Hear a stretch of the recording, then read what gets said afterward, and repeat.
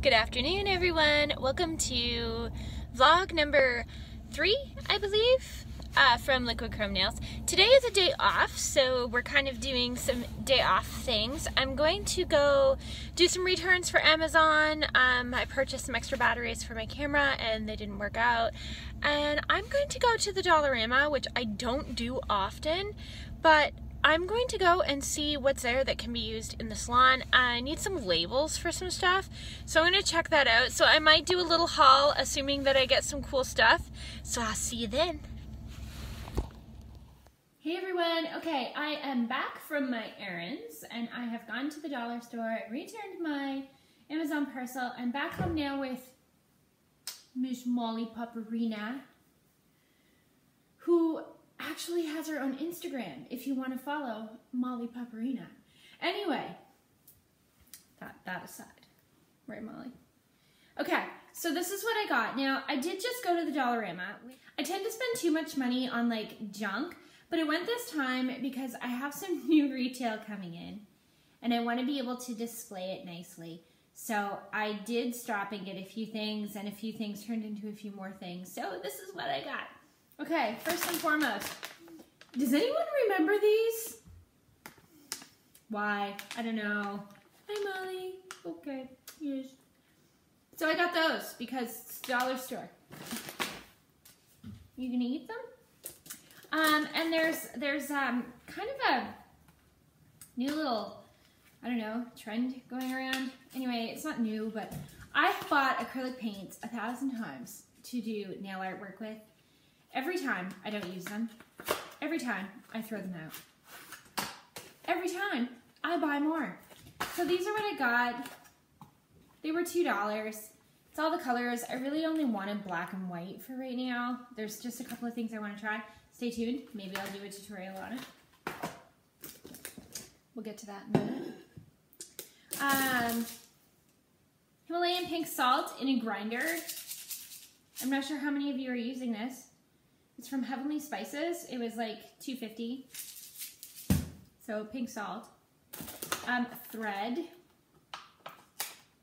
because I was repairing something and had ran out of black thread. Very important. Oh. See, this is the stuff that I get caught up in. I'm not going to eat this, but my boyfriend certainly is going to. The original SpaghettiOs. Embarrassing. But anyway.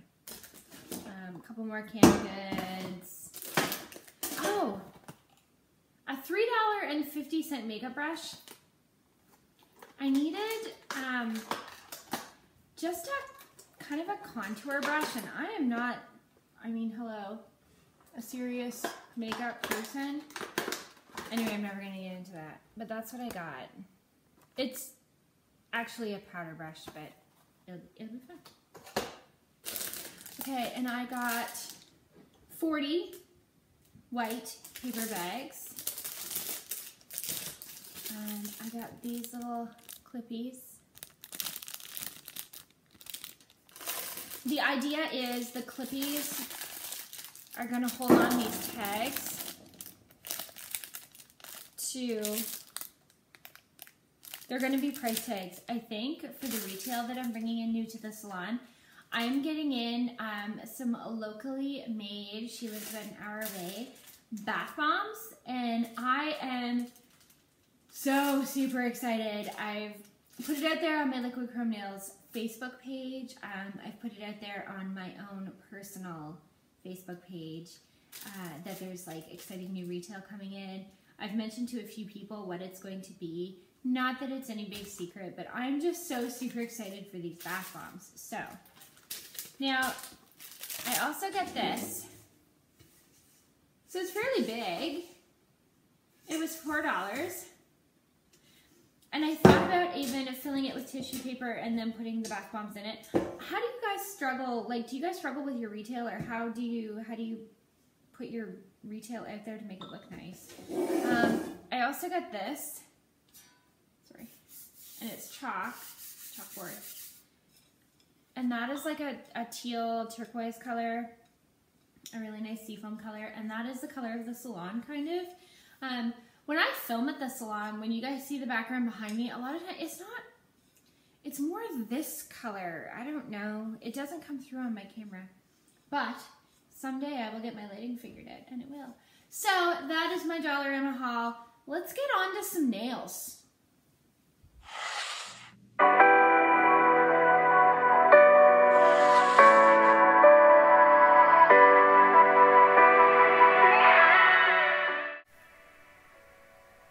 Hey YouTube, welcome back to what I believe is the third vlog.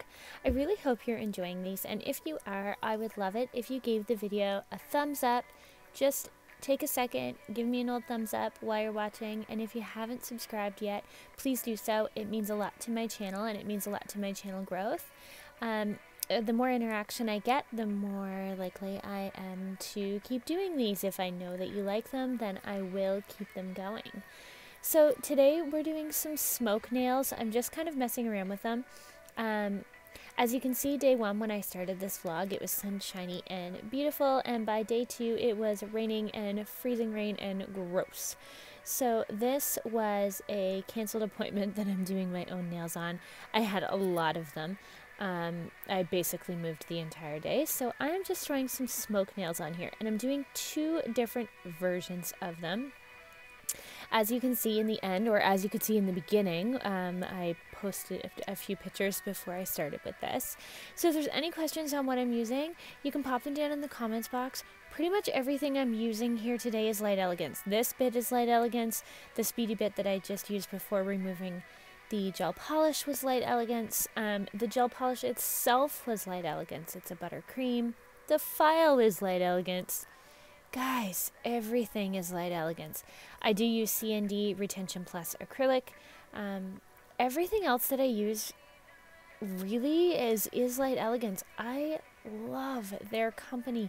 I love the butter creams. They're just, I can't say enough good about the butter creams. Come towards the end when I start doing the nail art, I'm using the Light Elegance Selena Ride-In brushes, Signature Series brushes. I've said it 1,000 times on my videos. They're expensive, but they're great. If you're on the fence, go ahead and get them. So the last vlog, I did a little myth busting on as to whether or not acetone is good for us. And for this one, I am going to do the good old, my nails need to breathe. We hear this a lot. We hear it from our clients. I think I'll just take off my enhancements. I need to let my nails breathe for a little while. We hear it in the media. We hear it from uneducated nail technicians. We hear it from everywhere. So I'm just going to give a few facts. You know, when your client says, I think my nails need to breathe, it's easy enough for us to say, okay, yeah, no, they don't. But we don't always have the science to back it up anymore. And I think I said this in my first vlog, and someone else in the comments had agreed that, you know, we know the yeses and nos about some of these things, but we really don't know the science behind them. We did know it, we just, you know, you forget over the years. There's a lot of nail art in my brain, and sometimes there isn't enough room for science. So I've done a little bit of research. Little disclaimer, like last time, I did not just haul this stuff out of the back of my brain. I have done the research. Nails Magazine posted some articles a few years ago that were all written by Doug Schoon. And these today are where I have taken this information from. So again, I'm just going to kind of do it in point form. So number one, no, they do not need to breathe. There's absolutely no reason to believe that your nails need to breathe. They aren't alive. They do not have lungs, nor do they have the ability to absorb air. They don't absorb it into the nail plate. They don't absorb it anyway, anyhow. They do not require external air supply. They do not inhale, and they do not exhale. You know, I feel silly sometimes when I will chuckle and say to people, your nails don't need to breathe, they don't have lungs. And sometimes people get a little upset when you say that. I think probably the better way to word that is that no, your nails do not absorb air. Anyhow, moving on to number two.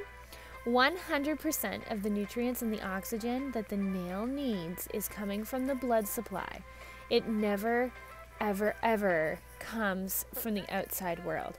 So 100% of the nutrients and the oxygen comes from the blood supply.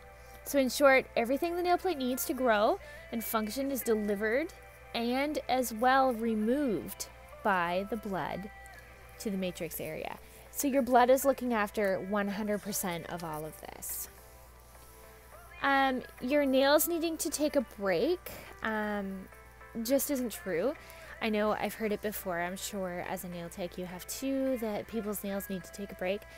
Assuming that they aren't a picker. I know I've had pickers or people that are seriously hard on their nails that have come back in and said, you know, I think I'm going to take them off my nails. My nails need a break. And it depends on the situation, but sometimes I agree. If there's been a lot of damage, if there's been nails ripped off, but if everything has been cool and everything has been okay and there's not, any amount of like lifting or breakage or anything like that, there really is no reason why those ever need to come off. I know there are situations, I see them online in some of the nails forums all the time, that they need to come off every once in a while, and they just don't. Another little fact I picked up here from somewhere, upon removal, if the nail plates aren't any thinner, but they do feel like they're flexible, it is just moisture, and to give it 24 hours, 24 hours, and the moisture level will come back to where it is supposed to be. I really hope you've enjoyed this. Please comment down below with any questions. Again, a thumbs up and hitting subscribe would mean the world to me. Thanks a whole bunch, and have a great nail day.